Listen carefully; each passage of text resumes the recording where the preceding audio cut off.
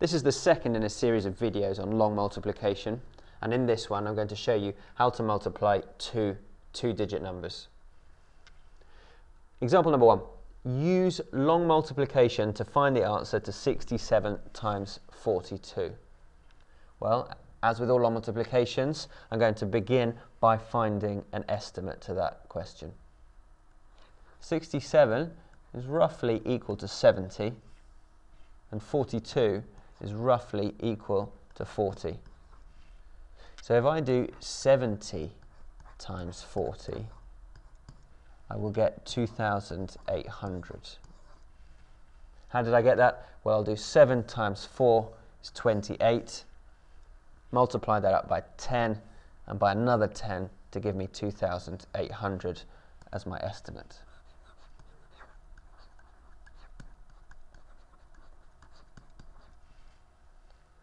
Okay, with long multiplications, I need to set them out in their place value columns. So we've got tens and units involved. 67 times 42. And just to remind you that with long multiplication, everything starts on the right hand side. We'll do 7 times 2, and then 6 times 2, and then 7 times 4, followed by 6 times 4.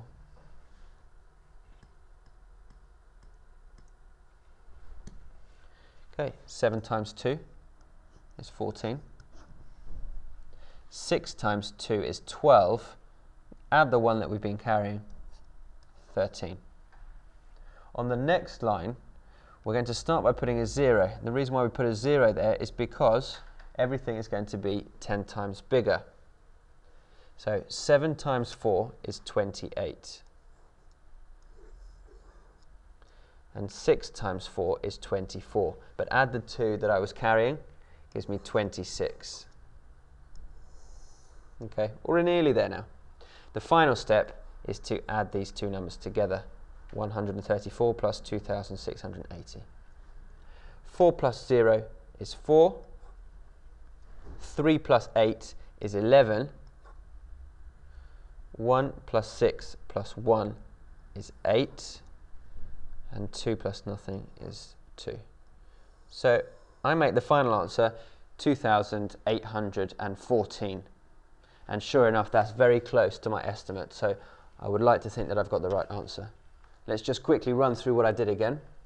7 times 2 is 14. 1, 4. 6 times 2 is 12. Plus the 1 that we were carrying is 13. Moving on to this 4 here. 7 times 4 is 28. 6 times 4 is 24, plus the 2 that we're carrying, 26. Important to notice that I've put that 0 there because we're multiplying 7 by 40 in reality, and we're multiplying 60 by 40 in reality. Not by 4, but by 40, because it's in the tens column. So rather than it being 268, which is what you'd get if you multiplied by 4, we're going to have 2,680, because in fact we're multiplying by 40. Okay, so the final step, just to remind you, was to add those two numbers together, and I get 2,814. It looks like I've done that all correct. Example number 2. Use long multiplication to find the answer to 53 times 96. You probably know by now what I'm going to start with.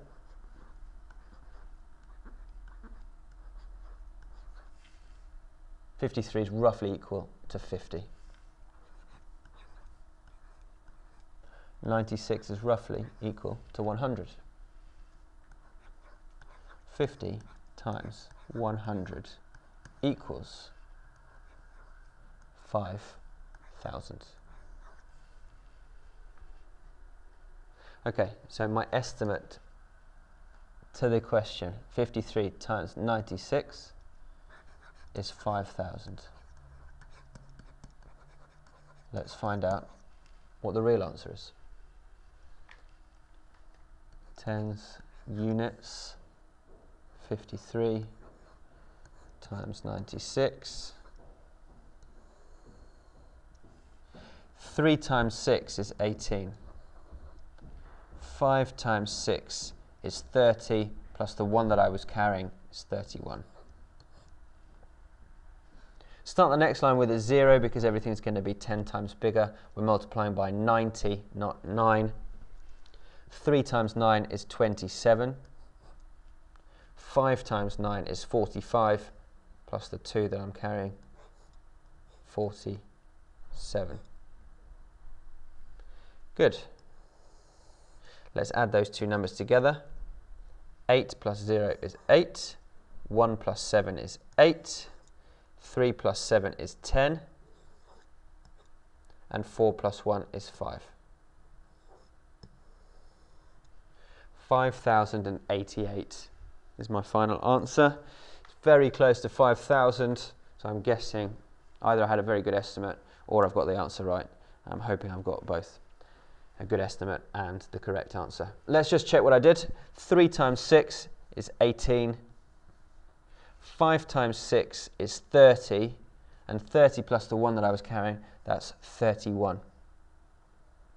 Start by writing a 0 on the next line because everything is going to be 10 times bigger.